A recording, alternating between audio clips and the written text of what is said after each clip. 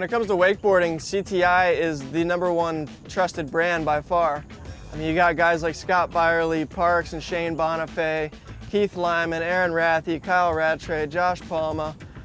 I mean, the list just goes on, and every single one of them, by choice, uses CTI. I've been wakeboarding for, quite a while, and I've gone through my fair share of knee surgeries. I've had 3 now, and after every one of them, I've definitely gone back to my CTI. My CTI is light, it's comfortable, it fits perfect. It gives me the mind frame to be able to go out there and shred again and not have to think about if my knee's strong or weak or whatnot. It's there and it's helping me out.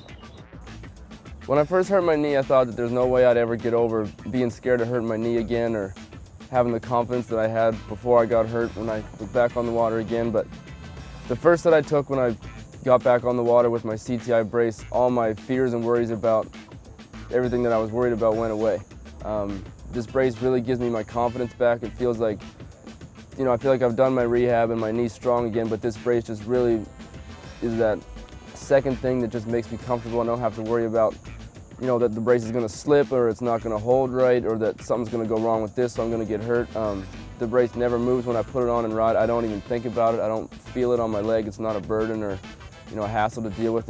I wear it every time that I ride, and this brace has really given me the confidence that I've needed to be able to get back in the game and be able to keep up with everybody. I picked CTI knee braces because they're the most custom fitting braces.